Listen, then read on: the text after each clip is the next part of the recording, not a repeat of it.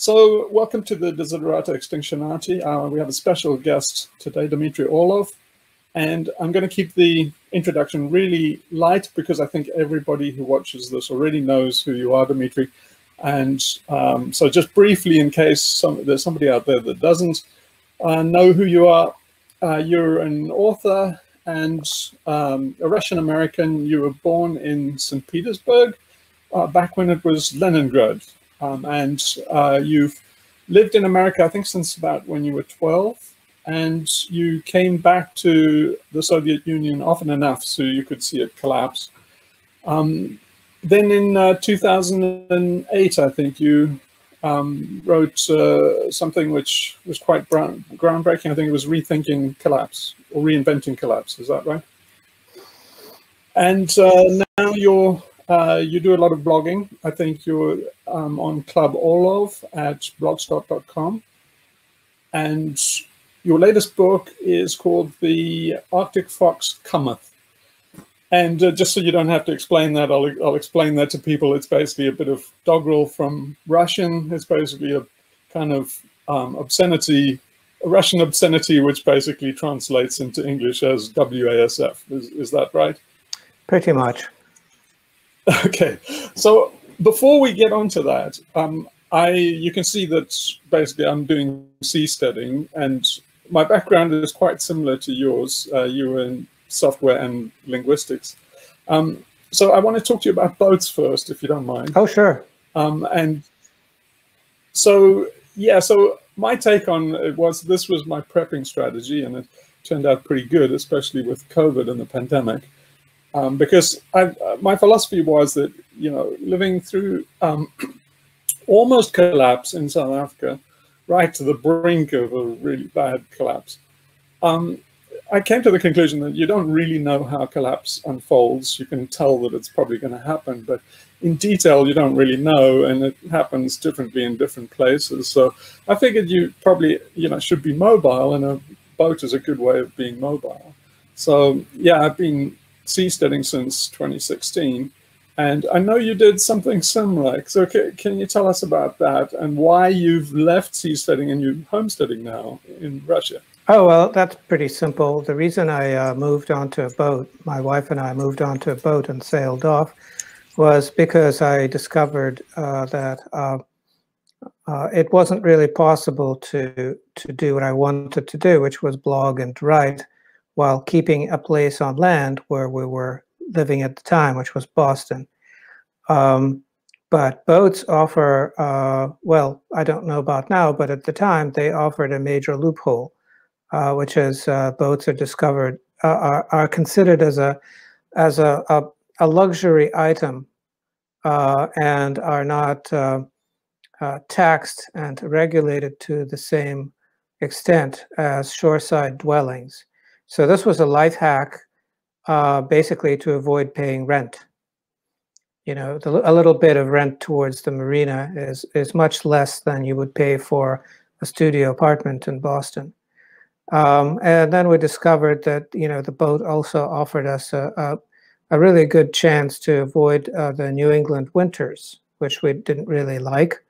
So then our plan became spend winters aboard in South Carolina and spent summers on land in Russia. And that went on for a while. And then it was time for my son to go to school, and I discovered that public education in North America is horrific, whereas in Russia it's really excellent. So we opted to move to Russia and send our son to school here in Russia, and that is working out quite well. We're very satisfied with it. But the boat thing sort of fell by the wayside because the same amount of money that pays rent on a studio apartment in the States, in Russia gets you a 3-bedroom in the city and a house in the country and a car to go between them for the same amount of money, because the Russians aren't very big on fleecing each other. They're more into making things affordable. So that's what worked out pretty well for us, and you know, that's where it stands now.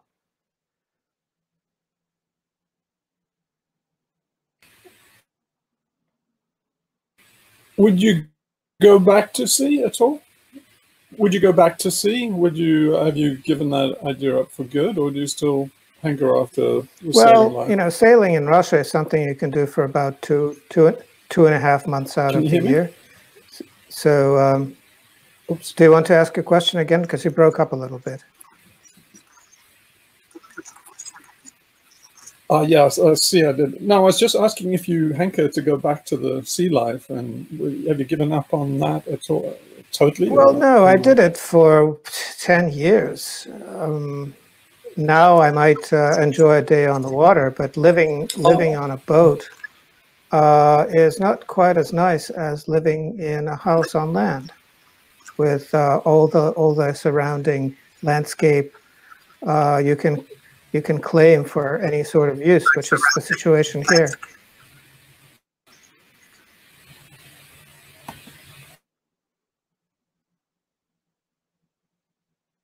Hello? Okay, while Hugh is having problems, I'm living in a little house that I built myself, and I'm growing my vegetables, and I live near the sea, and I decided to do that about 30 years ago, and so far it's turned out quite well, but I'm in a very isolated place, so very, very hardly anybody living here. Are you back with us? Are you back with us, Hugh? Because there seems to be a problem with your bandwidth. Are you back? Maybe you want to switch to... Yeah, you're back. Yeah, I'm having major problems with bandwidth for some reason. Well, to add to the seasteading saga a little bit, I'd like to elaborate on that a little more. To begin with, I lucked out and bought a homemade boat made by a visionary of sorts, a seasteading visionary by the name of Chris Morajon. It was a fiberglass over plywood boat, very simple, very robustly built. Just to give you an idea, I ran it aground on countless occasions with no damage. That gives you an idea of the sort of boat it is. And didn't manage to wreck it at all, hardly. It's still out there, probably sailing around. But then after our son was born, I needed a bigger boat, so I bought a commercial built yacht. And that was a complete disaster. And that led me to just a complete realization of the fact that seasteading on a commercially built pleasure craft is a completely ridiculous notion, because you basically need an entire support train of every type of technical service to keep the damn thing afloat. And it eats up a ton of money, and it's just completely ridiculous. And along the way, I tried to basically make up for all of the shortcomings of the boat I was living on and sailing around on by conceiving of a boat that actually made a good seasteading platform called Quidnon. And I worked on it with some other people. There was quite a bit of interest in it, but really not enough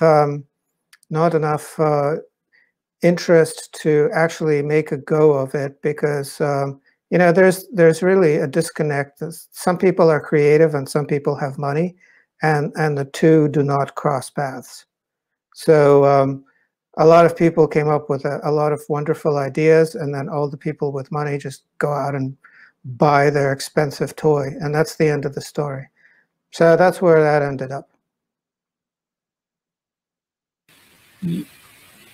Yeah, there's a community that I've of kind of retrograde sailors that I want to kind of emulate, and they're guys who are trying to go backwards in time and craft things out of wood, and get more self-sufficient, and stop using so much epoxy and electronics. But commercial boats now are just basically, they're like Teslas on the water.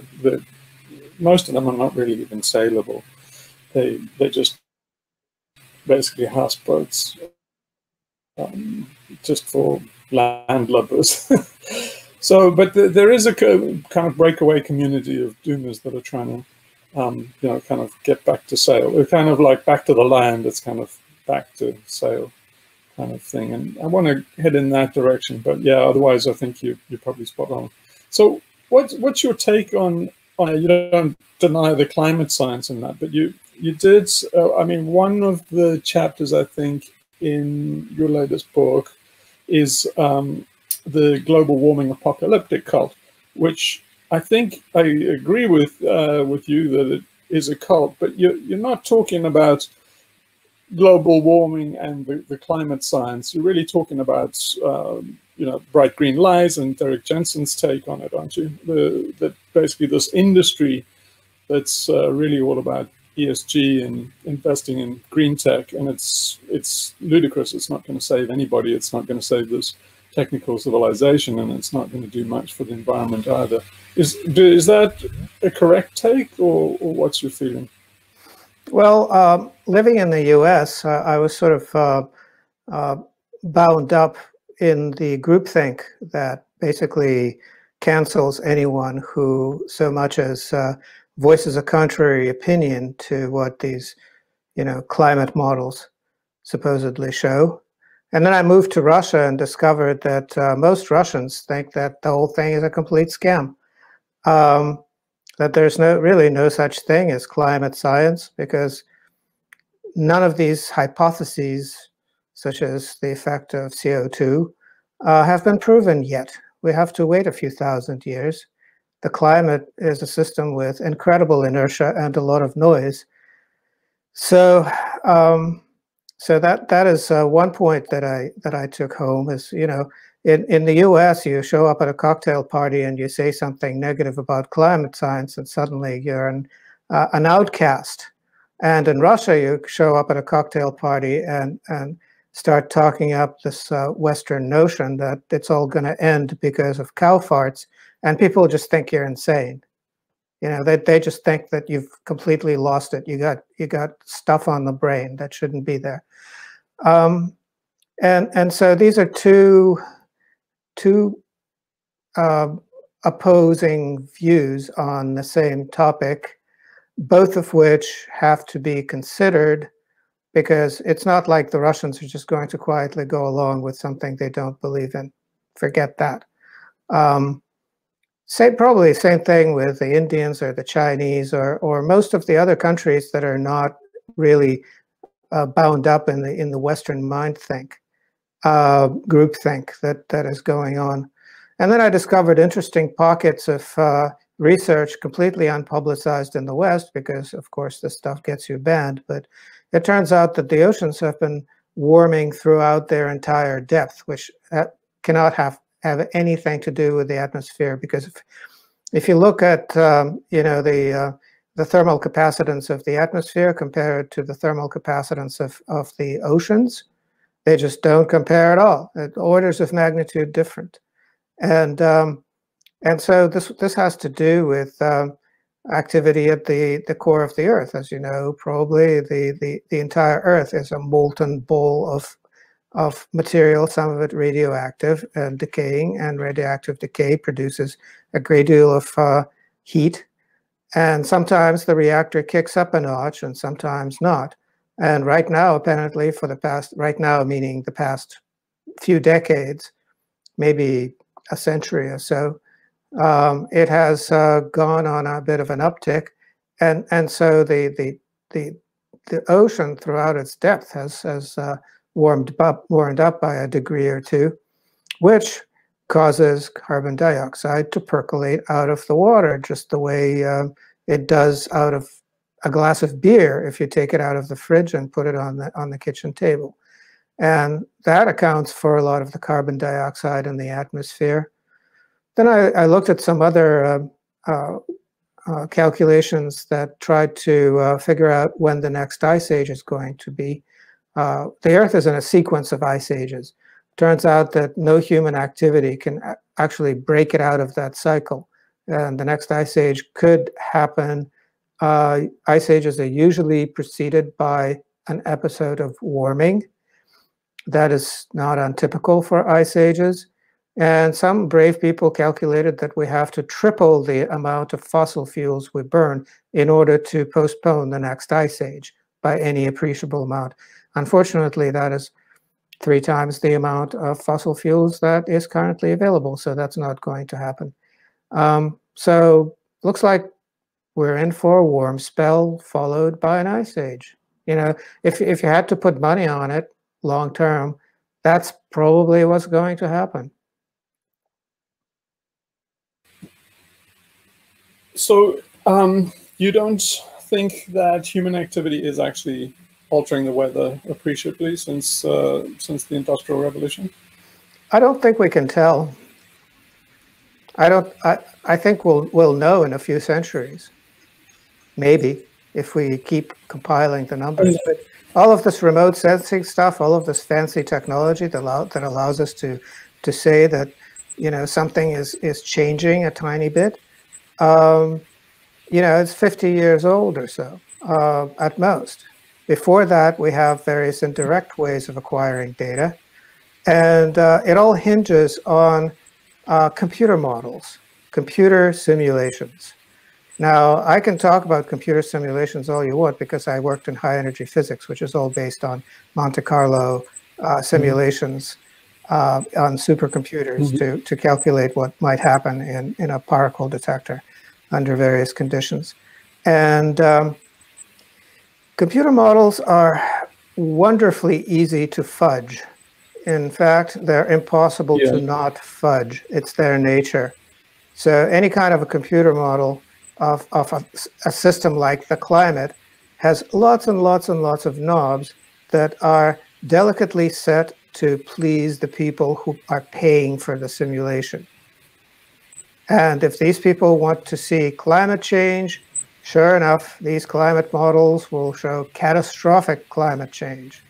And if these computer models are being paid to show that the human behavior is having extreme effects on the weather, that's what they're going to try to convince people is happening. No doubt about it.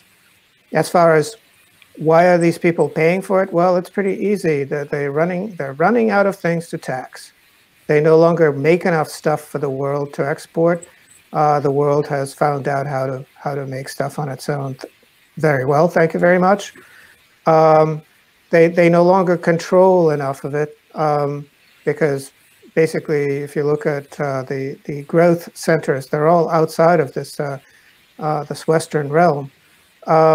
So basically, they're going to try to tax the air you breathe. They've run out of other things to tax. Why is that not going to work? Well, lots of reasons. This is not a system that you can introduce quickly, and they're out of time. They don't have 2-3 decades to make sure that everyone is slowly made comfortable, you know, thinking that they have to pay for the carbon dioxide they emit. That's just not going to happen. And to get 2 decades from now, their voice won't be heard in the world. So 2 decades from now, because of peak oil running out of cheap energy, or what? Cheap energy has a lot to do with it. Suicidal tendencies have a lot to do with it too. I think you have to look at a mixture of the two. For instance, the bureaucrats in Brussels, in their infinite wisdom, have decreed that no pipeline can be used more than half of its capacity by any given natural gas supplier. So when it comes to all of the pipelines supplying Europe, you're talking about Gazprom for 50% of it, and Gazprom for the other 50% of it, and there are no other choices. So they just basically cut their consumption in half. And that's just one example of just incredibly stupid behavior. Another example of incredibly stupid behavior is they said that long-term agreements, natural gas agreements, are contrary to the free market atmosphere that they like to cultivate. So it's all going to be based on spot pricing. And that causes because otherwise Gazprom has the ability to introduce monopoly pricing, and that's bad. And so Gazprom says, okay, you want spot pricing? let's see how high we can goose up the price of natural gas now. And they turn the valve, wait for the price to go up until they like it, and then they turn the gas back on. And they can do it as many times as it takes to get the price they want. So they just got handed the mechanism they need to institute monopolistic pricing, using the most free market system imaginable. There's a lot of stupidity like that. So I would say that, you know, the energy shortage, actually it's free and cheap energy shortage. You know, the days when British Petroleum could just steal all of Iran's oil, you know, those days are gone. So now everybody has to pay for it. That's part of the problem, but the other part of the problem is suicidal stupidity. And what do you think it will manifest as, like the Four Horsemen? Do you see things, for example, like America going to war with China? Well, I think that a lot of... what is it? What's the matter? Well, I think it's going to be a marginalization of various countries economically. Basically, the standard of living depends on the standard of industrial production, level of industrialization, level of technological development. Level of technological development depends on the competitiveness of any given region. In order to be competitive, it has to have access to secure, reliable, and cheap electricity more than anything else. If you make electricity too expensive, industry dies. In turn, an area that was previously developed, such as the Ukraine, for instance, that once it is deprived of access to cheap and free energy, reverts to some kind of a semi-agrarian area that rapidly depopulates, which is in fact happening. The Ukraine has lost something like a third of its population during its 3 decades of independence. Similar things happened in Estonia, Latvia, Lithuania. It's not happening in Belarus because Belarus has an umbilical cord tying it to Russia. But this is going to be the pattern throughout Eastern Europe. In fact, it already is. And that line will move further and further west. It's also happening in Great Britain, where industrial production is going to become extinct in a not too distant future, mostly having to do with energy policies. And so what you'll have then left over, if everything stays peaceful, is these sort of ethnic theme park nature preserves, where everything is highly ecological, but everybody is pretty much very poor, and not having too many options. And lots of people try to leave and try to somehow infiltrate one of the few remaining zones of industrial activity. So this is the exact opposite to the oligarchs' view. So if you take Klaus Schwab and the Great Reset, their idea seems to be that, you know, the machines make the machines that make the machines, and everything's highly automated, and so everybody is kind of surplus population, really. Now, you don't think much of the Great Reset. You don't think it will actually turn into anything. And you've said before, I think, that it's basically the oligarchic version of a suicide.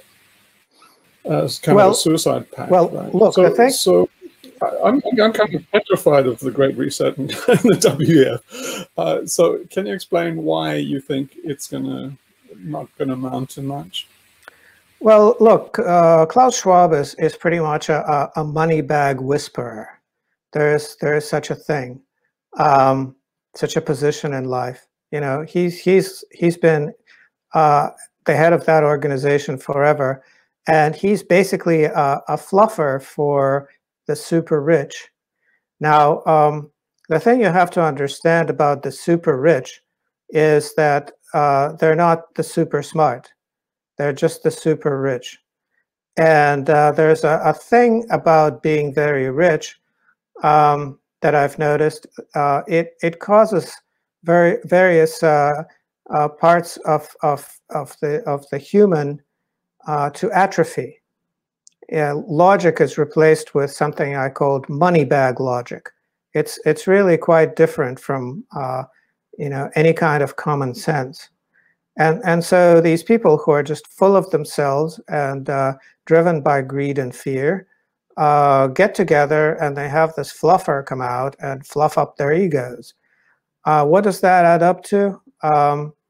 Well, there was this confab, Davos virtual confab, where they talk to themselves as they usually do. But then they decided, well, our great global plan for making use of the coronavirus pandemic to bamboozle everyone isn't going to happen unless Russia and China come along. And so they invited Xi Jinping and Vladimir Putin to come and speak, address them. And what a shock it was that both of them basically said that basically we have our own plan for global reset, and you can come along with it if you like, but we won't come along with yours. And so that was a bit of a shock for them, and they instantly signed up for one-on-one or closed door consultations on how they could possibly get in and what Russia and China are going to be doing, because clearly what the Davos crowd is trying to do is going to be a flop, given that Russia and China have their own different plan that doesn't depend on them. Thank you. That's very interesting. So, get this point of view from the East, because we're a little bit in our Western echo chamber, and we were trying to open the dialogue with people from the East, from Russia, but also India, China. It's difficult because, yeah, this is a very interesting point of view on the reception of Davos by China and Russia. Thank you for that. I was totally ignorant on those matters.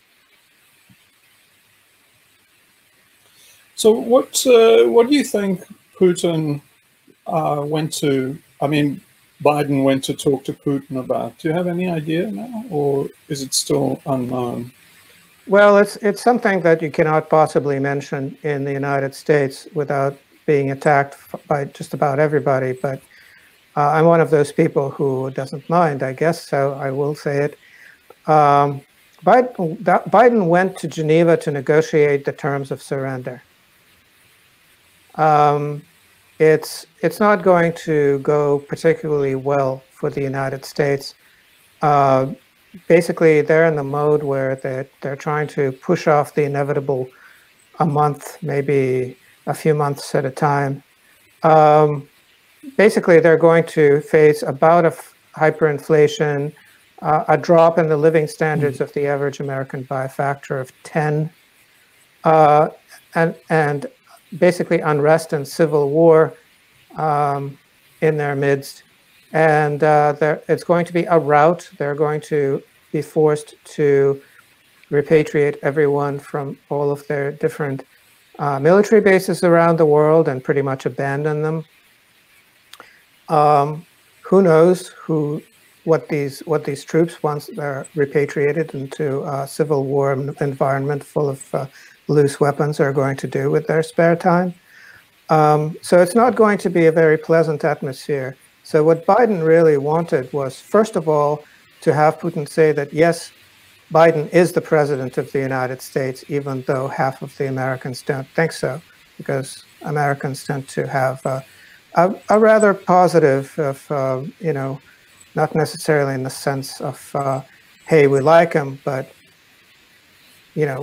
they take him seriously. I think most Americans realize that Putin is the real deal, whereas their leaders are sort of not leaders. And so one of the elements was to basically legitimize his reign, no matter how tentative it is. Another was to ask Russia to please be gentle with them. For instance, to put some brakes on Putin's plan to stop selling energy for U.S. dollars, to at least keep the fiction alive for a little longer that the U.S. dollar is still the world's reserve currency that everybody has to use. And then the military stand down. Basically, Russia has weapons that will, in the event of a war, make it impossible for the Americans to resupply their troops in Europe. Basically, anything that tries to sail into Europe from the United States carrying any war material will be sunk well before it reaches the shores of Europe.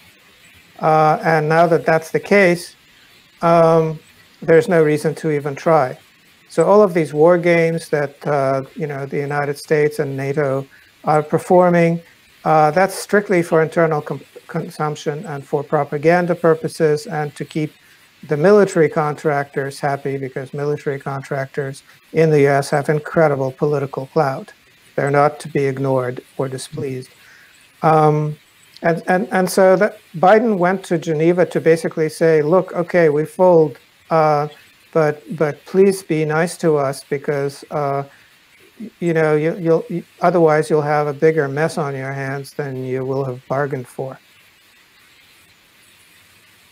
But Russia and China are basically probably going to smell blood and go for the jugular, right? They're going to de-dollarize like there's no tomorrow and then have a victory dance on America's grave, aren't they? No, not really. Russia is, I guess, the third largest supplier of oil to the United States. Basically, the United States has all of this oil that it gets from itself and from Canada from fracking. It's going to be a dwindling amount, but it's still significant. The problem with all of this fracked oil, other than the fact that it makes an incredible environmental mess and is very expensive, is that it's too light to make the useful kinds of industrial fuels, which is various brands of kerosene, jet fuel, bunker fuel, diesel, etc. To do that, you have to mix it with some heavier stuff. Before that heavier stuff came from Venezuela, but we all know how well the plan to overthrow Nicolas Maduro went. And so now Venezuelan oil is not going to the United States. Instead, the United States has become completely hooked on this Soviet-era substance called Mazut 100, which is a heavy grade of oil, basically not very highly refined crude oil. And if deprived of it, it would be unable to keep its refineries going. And its transportation network, which is all based on diesel and jet fuel, would grind to a halt. And so that to avoid that, they have to keep relations with Russia very cordial, and hopefully negotiate a deal where they don't have to part with something they don't have, like gold, in order to buy it. So America doesn't then have the ability to wage war because basically there would be an oil embargo and they couldn't get around that. So does China get Taiwan out of this? I mean, that's the negotiating chip of demand if America's in this position, won't it? Well, again, if you look at the structure of the Chinese economy, it's so intertwined with the Taiwanese economy that a bull in a china shop approach to Taiwan would not really go over very well anywhere. And so this is really a long-term process to kind of gently separate Taiwan politically from the United States and attach it politically to mainland China. But this is a long-term policy, and in the meantime, you just basically never talk about Taiwan as a separate entity in order not to ruffle Chinese feathers. If you're smart, you just basically keep very quiet about it. So it would get kind of Hong Kong status and then softly softly be integrated, just like Hong Kong? I don't know that it'll get Hong Kong status. That was a peculiar arrangement having to do with the remnants of the British Empire. So Taiwan you don't see. Sorry, Taiwan is a different story. It's Chinese nationalists, which the communists defeated. So it's a sort of postponed denazification that has to happen there politically in order to get Taiwan acceptably Chinese. And so you don't see a conflict coming in the South China Sea? Well, no, because, well, how would it go? So far, Americans just kind of sail through there and try not to soil their diapers while doing so. What are they going to do? Start shooting? That's a ridiculous notion. Yeah, imagine a kind of proxy war.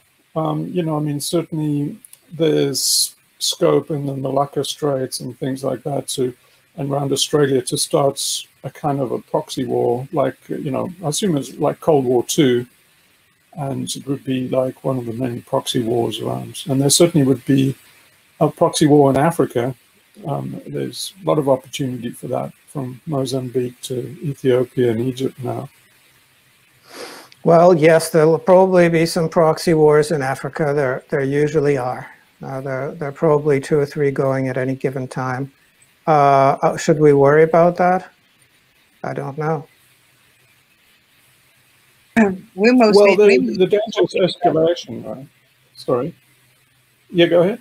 It's okay. Go ahead. I was going to ask a question about cyber wars, but we can talk about that later on. That's far more serious. Oh yeah, we should. Okay. Yeah, well, that's what I was kind of going to say, is the dangerous escalation and all the nuclear accidents and things that happened during the Cold War that only came out later. But there's so many more fronts that can be used nowadays: the NBC front and the cyber warfare front. So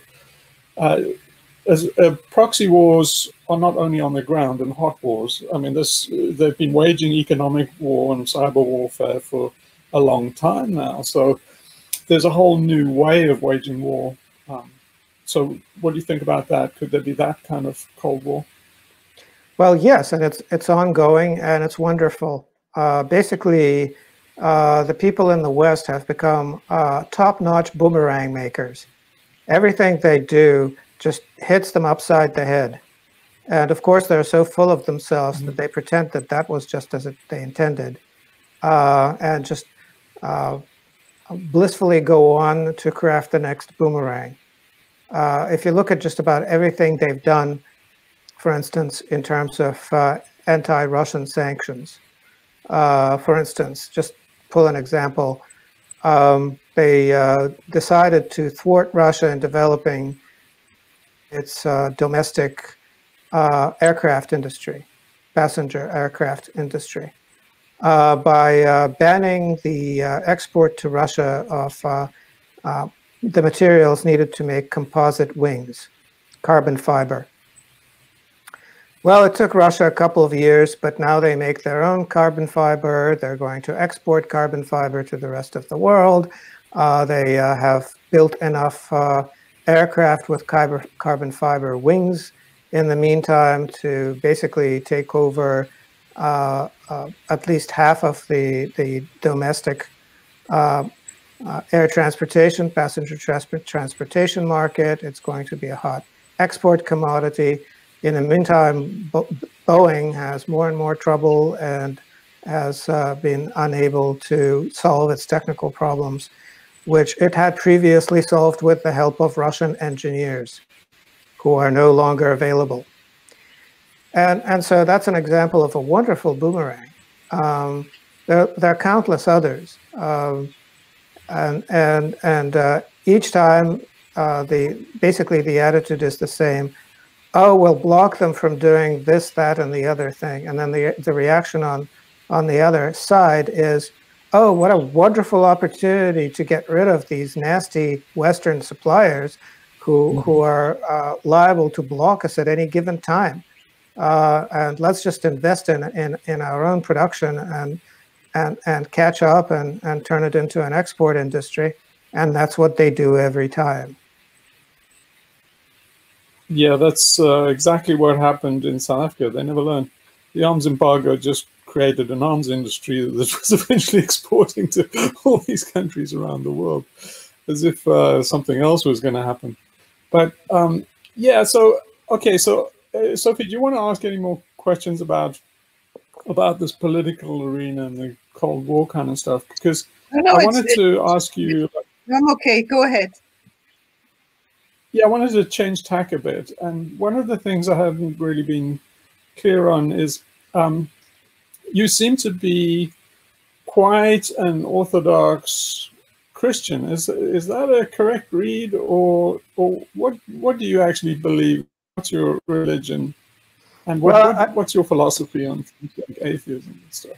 Oh, well, I don't really have a philosophy on atheism. I do have a philosophy on faith, which is that it's optional.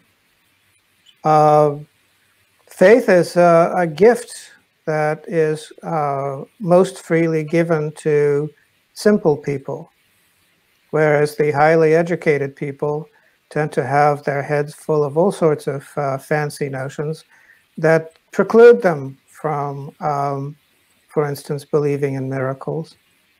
You know, the faith is something that children adopt very, very easily. And then as they grow up and are exposed to all manner of,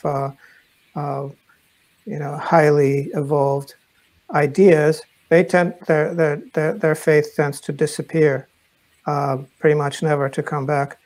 But the thing about faith is, okay, well, it makes life a little bit simpler, because whether you believe or not, you're bound by the same laws and rules. You don't have to believe in the rules in order to follow them, but follow them you must. These rules have evolved over millennia and have basically formed part of what it means to be human. And if you get rid of them, you stop being human, and that's not a good thing. But is it religion or is it actually faith? Because I think you can practice religion and get all the benefits of it, kind of like a placebo. You know, a few years back, they used to think placebos were a trick, and they tricked people into, you know, basically auto-suggesting them into health. And then they recently discovered that you can tell people it's a placebo. It doesn't affect the placebo effect at all. And I think religion is like that too. You can go to church and practice religion, but be a complete atheist, and you get the benefits of, you know, the social structures. I'm sure you appreciate the Russian Orthodox Church. Like, I mean, I'm here in Greece, and the Greek Orthodox Church, I've been impressed with how much social cohesion it offers. So is it really faith that matters, or just the practice of religion? I think neither. I think basically there's a core sense that religions, you know, good religions, I don't mean devil worship, good religions inculcate in people that make them a lot better as people. And that is almost universal. So it doesn't matter whether someone goes to church or not. It doesn't matter whether one is part of a congregation. None of those things really matter. It is really a question of what is in someone's heart, what is in their soul. But what about the abuse of religion? I mean, since, you know, the Crusades and since Constantine, there's, you know, basically religion has been abused to oppress people. The state has used it for control. It's kind of a medieval surveillance state. Well, what has the state has not abused? Why single out religion? Yeah, but I mean, right, but I mean, we wouldn't have even heard of Christianity if it wasn't for Constantine's abuse of St. Paul's cult, really. So, you know, it's basically, religion is part and parcel of the state. faith is something which goes back to the dawn of history. We can't trace it back to shamanic times and further. But organized religion seems to be the handmaiden of the state. You know, it's not an accident that the state abuses it. It's part of the state. It depends on what religion and what state. If you talk about Catholicism and the fact that you know, all of the Western dynasties legitimized themselves through the Vatican, then, well, yes, that is a clear intrusion of religion into civic life that shouldn't be allowed. But if you look at how the same thing went on, say, you know, in what became the Russian Empire, that entire territory, there was a completely different pattern because basically there was complete religious tolerance, and Muslims and Christians, Orthodox Christians, coexisted as they do now. And civil authority had nothing to do with religion. The priests had no more capacity to affect the outcome of the election of the leadership than they do now. Even back in Tsarist times? Yeah. We were talking about the state in general, not states as single Russian, American. The state as an entity, as a, you see, most of us in the group are at heart anarchists, and we are not really. You know, that explains my question. Basically, I think it's totally entwined. You can't separate the state from organized religion. Every example that you take, every country, and history, colonization, everything. So I don't see your example as being correct even for the Russian Empire. Well, first of all, the state is an absolute necessity. So you can apply anarchic ideas at the level of a village, where everybody knows everybody, and I've written extensively about that. I have a book called Communities That Abide that is all about that. The problem is that it doesn't work at a larger scale. And if you don't have a structure, a political structure at a larger scale, you will have a war that will never end. It will be basically a genocidal conflict between different ethnic groups. You will never achieve peace, because initially peace can only be achieved through repressive means. Coercion to peace is a necessary step. And that can only be done by a powerful centralized government. Now, the problem with a powerful centralized government outside of medieval Europe is that it can't embrace one religion and not embrace the others. So it can't say, well, you know, we will impose our will through the application of Orthodox Christianity and completely ignore the 25% who are Muslim. That just won't work. And so you basically have even the most repressive state embrace religious tolerance, and that precludes the development of any sort of authoritarian structure based on religion. Even in the Islamic world, you see it that way? I mean, the Islamic Caliphate is not known for religious tolerance. Well, the Caliphate is fully paid for by the CIA and the State Department. It's a completely artificial bunch of wackos that have been organized for a purpose. There is no more caliphate. There are now basically, you know, there are a few governments that are kind of religious in nature. Iran and Saudi Arabia are probably, you know, the prime suspects there. And then there are a bunch of authoritarian regimes, basically, which work well in the Arab world because there isn't really any kind of a basis for democracy. And a lot of these, you know, are borderline failed states or candidates for failed statedom. And it's going to be quite interesting to see how many of them end up in the failed state column. Yemen is definitely there. Somalia is definitely there. Libya is definitely there. We'll have to. Syria has been borderline but rescued through concerted efforts by Russia. We'll have to see which way Egypt goes. Egypt is not really in a stable condition.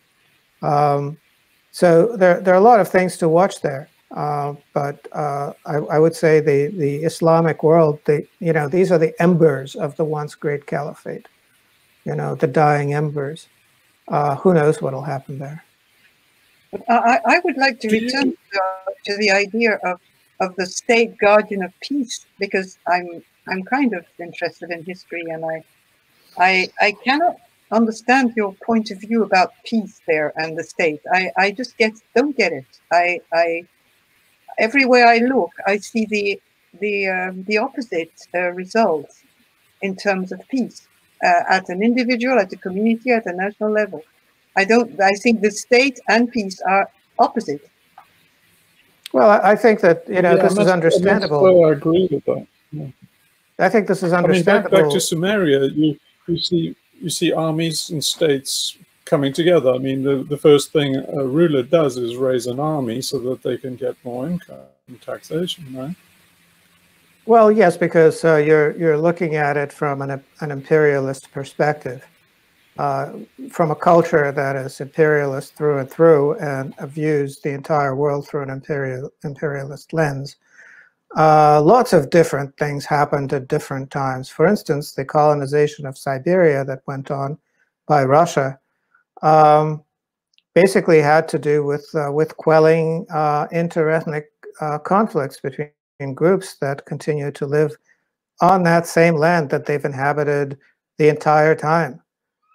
Before that, there was a constant struggle where the weaker ethnic groups were squeezed out further north, so that the more powerful ethnic groups could occupy the more fertile lands further south. And this went on for millennia. And as the Russian Empire spread to the Pacific, it basically quelled all of this unrest by having everyone obey a rather simple structure where everybody paid a little bit of tax and accepted administration posted from Moscow in exchange for peaceful coexistence. This is dramatically different from what happened in the British Empire, which basically resorted to genocide more times than we can remember. Basically, it exterminated countless ethnic groups all over the place in order to extract as much wealth from that land as possible to then abandon it. And that has been the pattern there. So no grounds for comparison. But in terms of keeping the peace and coercion to peace, that is, I would say, typically Russian know-how at this point. And it relies on a rather strong, well-developed central state. So, yeah, there's the arguments for Pax Romana, so maybe a Pax Russo there as well, but it implies that Rome has to conquer everywhere first, and the Tsar has to conquer everywhere first, and then impose a peace with taxation and lots of autonomy and freedom. Well, that's not how it went. First of all, Pax Romana is notorious for depopulating entire districts and laying waste to them. Basically, it was peace. Yeah, peace that kind of my point. Yeah. Peace was that was comparable to death, whereas the Russian Empire was most remarkable for the fact that its fringes, well, Moscow, and then its fringes were by far the most prosperous. That pattern has persisted for pretty much the entire time. So in the late Soviet era, for instance, the Baltics and the Ukraine and Georgia were by far the most prosperous of the Soviet socialist republics with the highest standard of living, because the rest of Russia, parts of it which were were quite poor, basically subsidized them, because the idea was that you make Russia or the Soviet Union attractive enough so that everyone wants to join voluntarily, because conquering is out of the question. So, historically speaking, do you think that the communists were non-expansionists? It was just a Western myth? Of course they were expansionists. They wanted world revolution. It took Stalin to convince everyone that what we want to do first is build socialism in one separate country, which is the Soviet Union. And a lot of hardcore Leninists went to the Gulag for refusing to part with the notion of world revolution. A lot of Trotskyites just basically had their, their severed heads handed to them for refusing to abandon that notion. It was quite a struggle, but it ended. It ended before World War II for all intents and purposes. Could I start the conversation? So how would you? I've seen it's an hour we've been talking, and I see that we have some divergences on a lot of points, but that's fine. That's grand, and it's wonderful to hear what you have to say, Dmitry. But you have written extensively over on collapse, and I was wondering if you hadn't any questions, particularly from his point of view, who has lived through a collapse too, on what's happening at the moment in most of the world, I'd say, not just the Western world, due to the environmental crisis, the economical crisis, all these sorts of things where we are just all quite collapse aware and probably rather doomers to you from your point of view, Dmitry. But Hugh, would you launch a question there? Yeah, so my ideas of collapse are really colored by my youth in South Africa, and I feel that I'm kind of living through it all over again, something which I didn't quite expect. But it has the whole tenor of, the prevailing zeitgeist now has the whole tenor of my youth in South Africa, particularly the denial of collapse. The conversations that I have are very, very close to the ones I used to have back in those days. So people have a very distorted idea about collapse that mainly comes from Hollywood, and it's very Mad Maxy kind of 12-year-old wet dream of what a collapse is going to be. And so I try to explain to people, it's color, it's just basic stuff, like, you just can't predict how things are going to carry forward, and things like you must concentrate on your psychology and building up social networks, and not so much on packing guns and tin food and getting a bunker mentality. But you kind of do that too, am I right? Well, basically, most of what it takes to survive collapse doesn't depend on what people how people prepare. This is what people get wrong, is they're either collapse ready or they're not.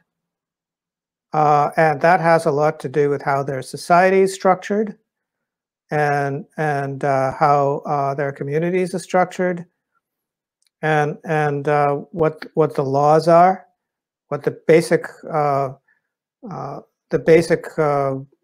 mores that determine human interaction, what those are, how much ethnic solidarity they have with the people around them. Do they even have such a thing as ethnic solidarity?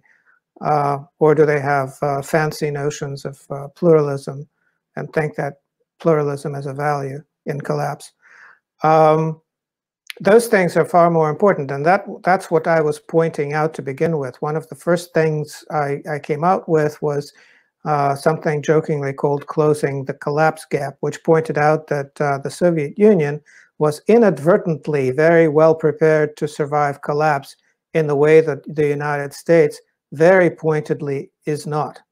And basically everything I wrote then in 2005 or 6, I don't remember exactly, one of those years, we see unfolding now in the United States. It's basically going according to my worst case scenario. It's not even the worst case scenario yet. It's just basically a nasty scenario. But basically it's following that scenario. Basically the United States is falling into a collapse gap of its own making and cannot do anything to change that, because changing it would involve inventing a time machine, going back a century, and passing a whole bunch of very different laws. So you don't see a global collapse. You see a very specific to the Europe and America, North America. I think it's going to be very different in different places. I think we may see some fairly surprising developments even within Europe. Different countries going very much their own way, making their own foreign policy and links with countries perhaps halfway across the world. And then what I really see failing catastrophically is the entire globalist framework as a whole. I think that basically people who pursue this one world agenda are basically going to be wearing egg on their faces before too long.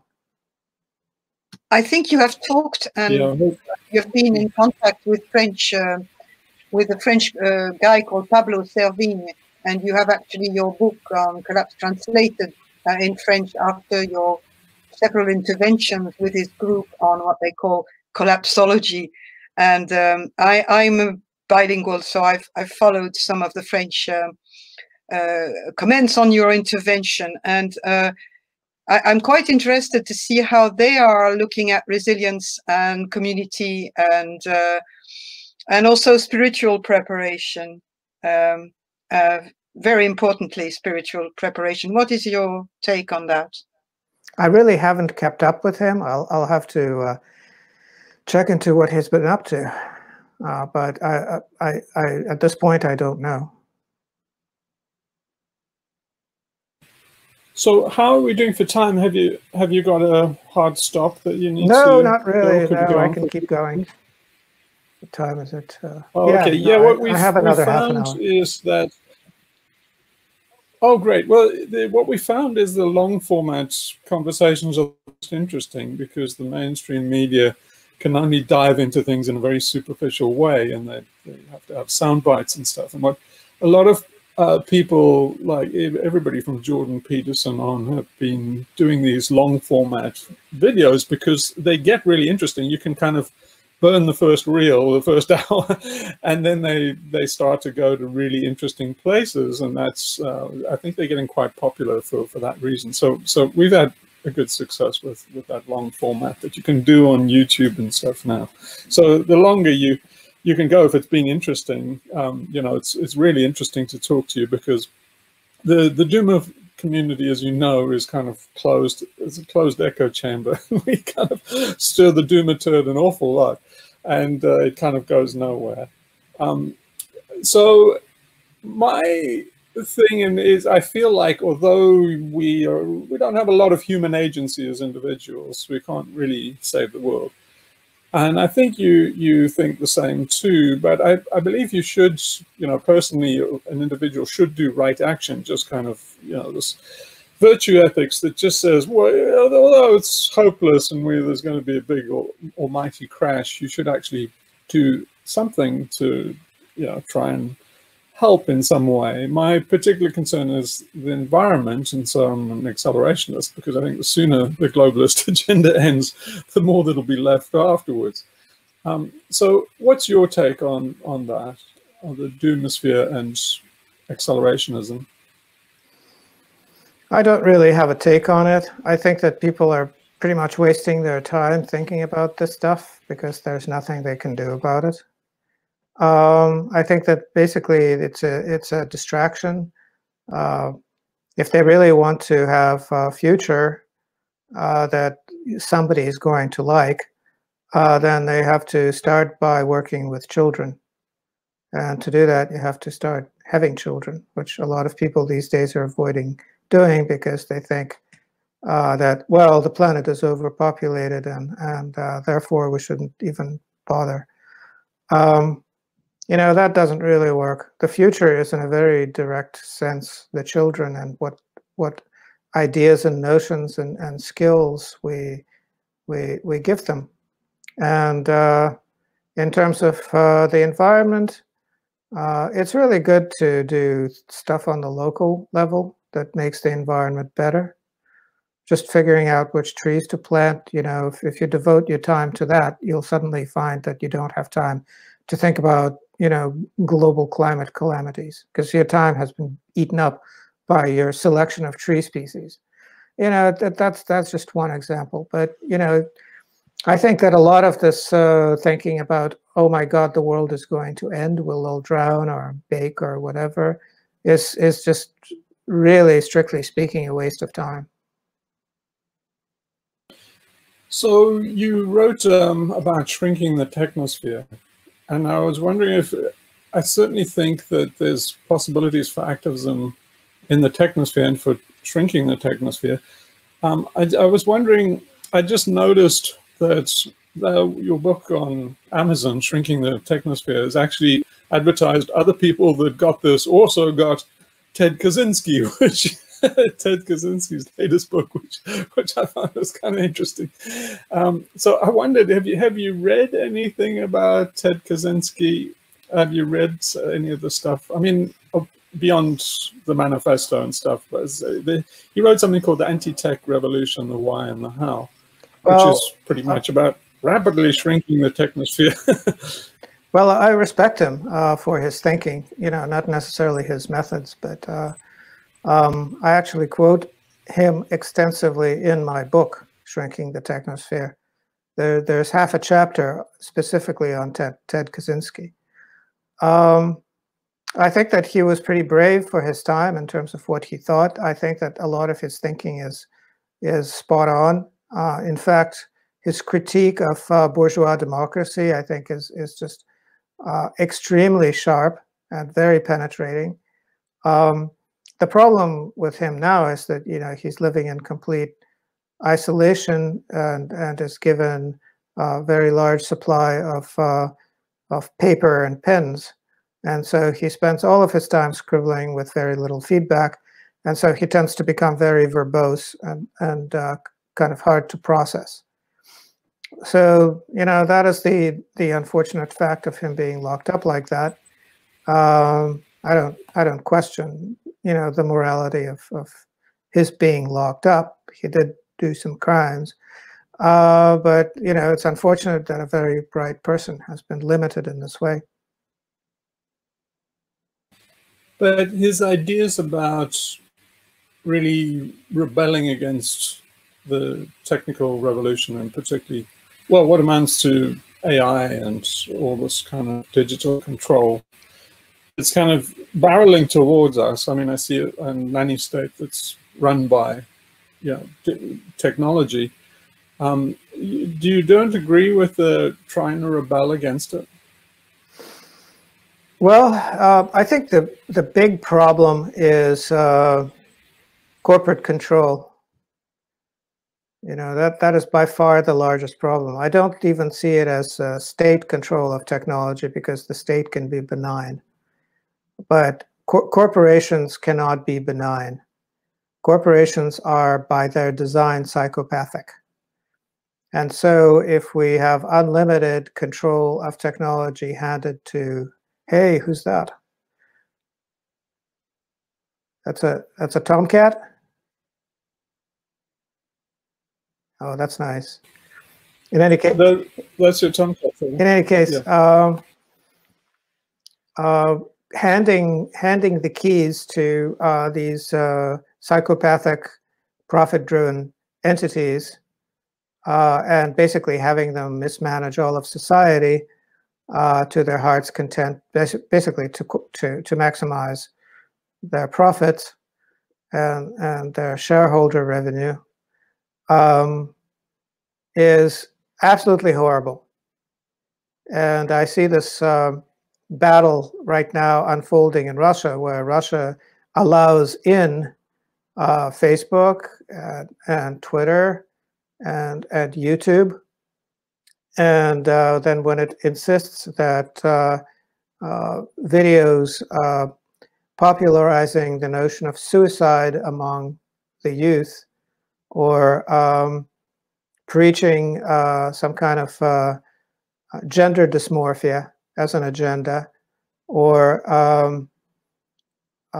any of the other basically social illnesses that originate from the West. When it tries to block them out, it is pretty much ignored. So then it resorts to choking bandwidth.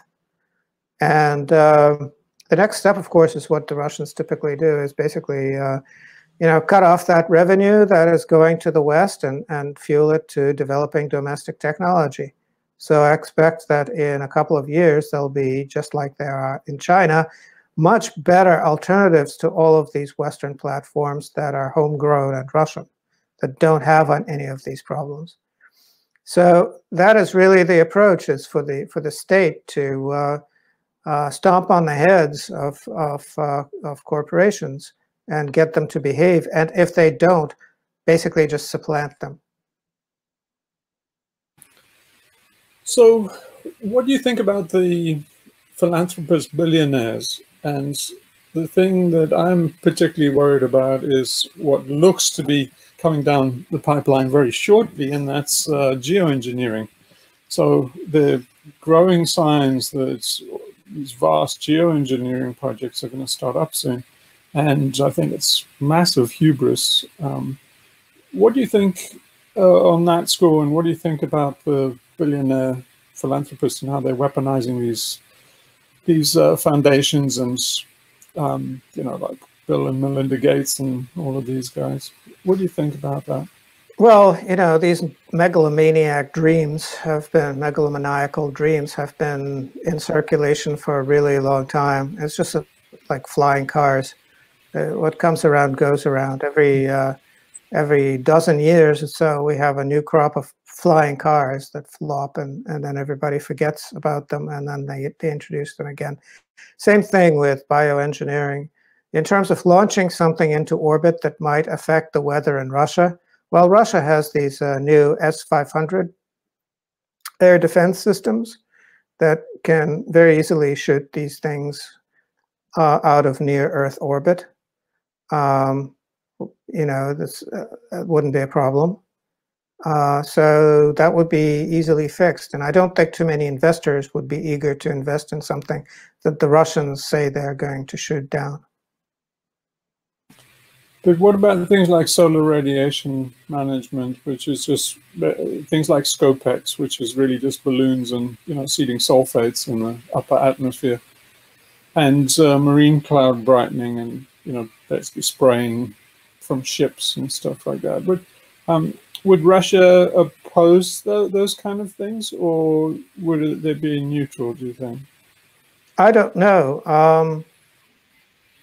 I think that there would be hell to pay if it started affecting, say, harvests in Russia. I can really see where that would be a conflict that would not end well for those people who are doing it on a number of levels. Russia has infinite levers to pull to sanction individuals and groups, and I don't think it would fly. It wouldn't get off the ground. China is using it already. And they wouldn't. Yeah, weather modification, for silver iodide and stuff, yeah. Well, Russia uses weather modification anytime there's a big game, they chase the clouds away. They've been doing that for ages. Yeah, China too. At the Olympics, they seeded the clouds and stuff to get a better weather for the Olympics. Yeah, no, that's old technology. But so you don't think that Russia is on board with a climate change modification program that's designed to stem global warming? Well, look, from the Russian point of view, none of this quote-unquote science is provable. It's all just projections. And they think that the reason this effort is on is because the West has run out of things to tax and now wants to tax the air that people breathe all over the world. There is no way that they're going to achieve this because A, they're running out of time, and B, the world knows that they're up to it. So this is basically people in the West talking to themselves. But there are some programs which are geoengineering, although they pretend they land management. That's a code through a lot of countries, and especially in the high Arctic, in Canada and stuff. It's to call it land management. So have you heard of Pleistocene Park? It's an experiment up in Siberia where they're trying to restore the ecology to something like the Pleistocene era. Well, sounds nice. You know, more power to them. Why wouldn't they want to do that?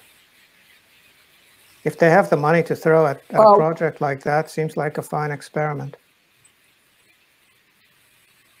Yeah, they have unlimited money by the look of things. Yeah, I think that once the stuff is proven with things like the Gates Foundation, then they will fund it through things like selling bonds and basically go to the financial markets and then rely on government subsidies through the taxpayer to fund it. But they surprisingly cheap. I think the Scopex program was David Keith, who's one of the scientists behind it, he estimates that it's about $2 billion a year, so it's kind of pocket trading. So I can see them. I can see them doing it any day, at least within the next 5 years or so. Oh, I don't know. I could also see Bill Gates basically shacking up with what's his name, the Hollywood tycoon Harvey Weinstein. They could be bunkmates any day now. All one has to do is dredge up some documents. His old friend Jeffrey Epstein. Yeah, Jeffrey Epstein is his buddy too. No, it's basically the compromising evidence on Bill Gates is voluminous, and so if somebody doesn't like what he's doing, it's all over for him. So do you think groups like Extinction Rebellion and Fridays for Future and Greta and that they're just completely wasting their time, or are they being used as a front, or both? Oh, it's absolutely ridiculous, but kind of cute. You know, that's its redeeming virtue, is that it's kind of cute. But Greta is basically a highly trained imbecile. You know, that's pretty obvious just looking at her. She's just reciting her lines. She's completely astroturf artificial person. Yeah, do you know Cory Morningstar and some of the work about Wrong Kind of Green? No. So yeah, she is quite well known for unpacking Greta, and one of the articles was The Manufacturing of Greta for Consent. Mm-hmm. And she kind of exposed the whole Greta phenomena of how it's essentially a Swedish billionaire, I can't remember what his name is, that made her out of whole cloth and then put her back in the cupboard after last year. So yeah, it's very very interesting on that side about. So Derek Jensen wrote a foreword to one of your books, and so I was wondering, have you kept up with Derek? And we interviewed Derek, Leah Keith, and Max Wilbert. They came out with a book called Bright Green Lies, which is also on the topic about how bright greens have hijacked really environmentalism and turned it into this great big lobbying group for subsidizing green tech, basically, which was not what the tree huggers were all about a few decades ago. Have you kept up with that, and have you read Bright Green Lies or seen any of that? No, not really. I mean, it's strange to me to think that Greta requires book-length treatment of any sort.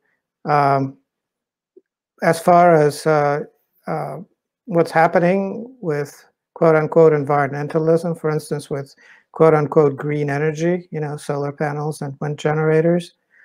Um, it's really it seems to me it's one of those boomerangs. It's an underhanded way to enhance Gazprom revenues, because the more solar and wind you build, the more natural gas-based generating capacity you will require in order to keep the grid from failing. And so it's just a remarkably remarkably bad way to give lots of money to Gazprom while paying sky-high electric rates. That's all that achieves. And so people can critique it on other counts, but I think that is the deadliest criticism of all, the most damning criticism, and that's the thing to really pay attention to. Not these, you know, side topics. So you don't hear much about Russia doing wind farms and solar energy and stuff like that. And that's correct, isn't it? There's not much going on. Well, Russia's approach to dealing with rank idiocy in foreign countries is to cultivate a few rank idiots of its own. It's sort of like, oh, look, they grew a noxious weed. Let's grow some too. And that's a typically Russian attitude. So yes, there are some solar panels and wind farms in Russia. In fact, the Russians have figured out that there are places in Russia, communities, where it's cheaper to build wind and solar installations than to transport coal to those locations, because there's no way to build railway links to them economically. You can ship in some wind turbines and solar panels by barge, or truck them in on river ice when the river is frozen, and then basically that little community has much less need for the diesel generator, saving money on diesel. So that's the level on which this green tech can work in Russia.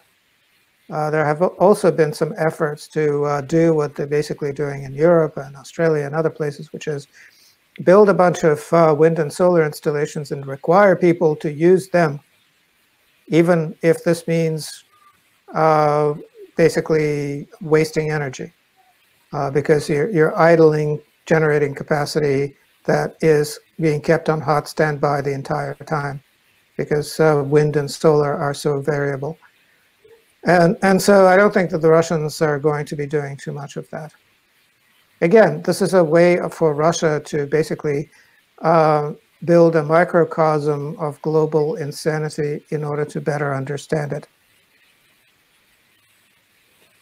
Thank you for so that. They're not big subsidies. That insight Yeah. into Russian thinking.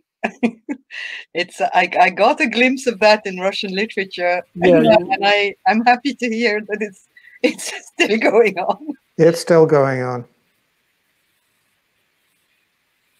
Yeah, you don't hear much of that, you know, in the Western media. Not very popular. Yeah, so they're not big Russian subsidies, and then there never will be. You don't think? It's not like Germany where they'll subsidize you to put, you know, basically water heaters and solar panels on your roof and things. Well, I don't think it'll fly in Russia, because there are these building codes in Russia that apply to the entire landmass, which is something like 1/6 of the world's dry surface, with lots of variation in climatic conditions. But pretty much everything built in Russia has to be rated to operate between the temperatures of from -50 degrees C to +50 degrees C. And so that makes one's choice of technology rather restricted when it comes to things that freeze up in the winter or burn up in the summer. And there's the problem of snow and stuff. So it's basically there are not many months of the year you can use solar, right, in most of Russia. Well, yes, there are about three, 4 months out of the year where you get the maximum performance out of them. But it does make sense for certain things. For instance, suppose you have a place, an outpost somewhere that has to run a sawmill. Well, it can run that sawmill in the middle of summer where the days are endless with solar panels that track the sun. That's an effective idea. And if the place is so remote that, you know, all it does is cut up some wood and then float it out on barges, you know, this might be a good solution for it. Might save it a lot of money. Yeah, but we're only talking about a tiny fraction, a small percentage of the electricity budget of the country, right? Oh, yes, this is entirely niche. In terms of Russia being just completely green in terms of its quote-unquote carbon footprint, basically it's going all in on closed-cycle nuclear. So basically, it's going to be running things on depleted uranium for thousands of years, not emitting any carbon at all. It's moving on to second-generation fast breeder reactors right now. And it's reprocessing a lot of the high-level nuclear waste that it buys from other countries. So it's really going to be, it already is the nuclear technology hub for the whole planet. It owns 3/4 of the nuclear reactor portfolio in the world. Rosatom does. So that's going to be the future. Basically, there's a 100-year plan or so for Russia to wean itself from fossil fuels and replace them with nuclear. To do that, it has to ramp up to building probably around 10 nuclear reactors a year. But what is the process of recycling? What is what? You mentioned recycling nuclear waste. Yes. What is the technology there? Fast breeder reactors can make plutonium out of depleted uranium, and in the process of doing that, they can also burn up all the high-level nuclear waste down to low-grade nuclear waste that can be safely buried. Safely buried? Yes. Okay. You can't mix it into baby food or anything, but it's not going to kill That's what I was thinking. people. Yeah. Thank you. It's not exactly Chernobyl quality, but yeah. So okay, so we're getting close to the end of the time that we specified. So I just got one more question, and that's the alt-right in America increasingly seems to be looking at Russia as kind of the last bastion of, you know, white supremacy and Christianity. And how is that received in Russia? Is it welcomed, or is it kind of like, you know, is it kind of poo-pooed? Well, the view from Russia is you have a bunch of crazies in the West, basically going all in on climate catastrophism and gender dysphoria and various other nonsense issues. And then there are sane people in the West who look on that, and they look around the world and look for some place that is even a little bit like them and doesn't suffer from any of these problems. And they see Russia, and they see Russia as increasingly attractive. Now, in terms of white supremacism, Russia doesn't have any. Russians aren't really white, you know. That may come to a shock, but they're not exactly one ethnic group, and that ethnic group is not necessarily white. In terms of supremacy, Russians are one of the most, or the most, prosecuted ethnic groups in the history of ethnic groups. If you look at the millions of Russians who died in the course of the 20th century and World War II, and then the collapse of the Soviet Union, which was very much orchestrated from Washington, well, the aftermath was. And if you look at the results of disunity, you know, the Russians are the ethnic group with the most borders separating them. They're scattered all over the world. You can't really say that, you know, white supremacy has a home in Russia. It is really quite the opposite. The Russians are basically victims of Western instituted genocide. You have to recall that Hitler didn't come to Russia on his own. There were Italian troops, Norwegian troops, there were Romanian troops. Basically, it was a pan-European effort. And the Russians did all of the heavy lifting to eradicate it from Europe, eradicate fascism from Europe, with the Americans and the Brits joining in at the very end when they could see the outcome, just to grab a bit for themselves. And so, yeah, no, the whole Russians are white supremacists thing just doesn't fly at all. Well, yeah, so thanks a lot. It's been greatly elucidating on the situation in Russia particularly. So I really enjoyed talking to you. And well, thank you. Do you have any questions? Do you have any questions for us, or? No, not really. No, I enjoyed the conversation, and thank you for taking the time to listen.